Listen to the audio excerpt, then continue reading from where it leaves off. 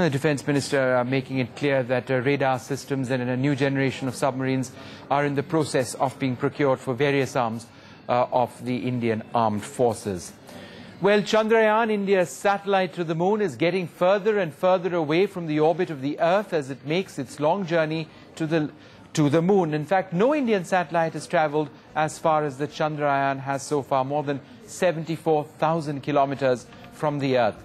Well, let's just quickly take a look at what the Chandrayaan mission is all about, what it's achieved so far. After that spectacular launch of the Chandrayaan on board India's PSLV rocket, the satellite was ejected from the rocket itself and it began entering what's called a transfer orbit, eventually making orbits of the Earth on several occasions, and in each orbit progressively getting further away from the Earth itself.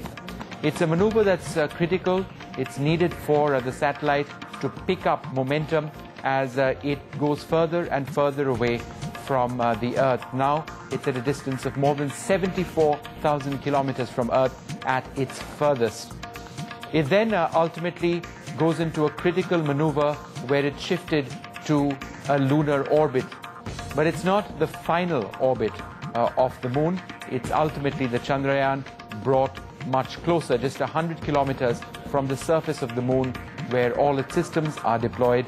And if all goes well, Chandrayaan will reach that final orbit of the moon in just a few more days.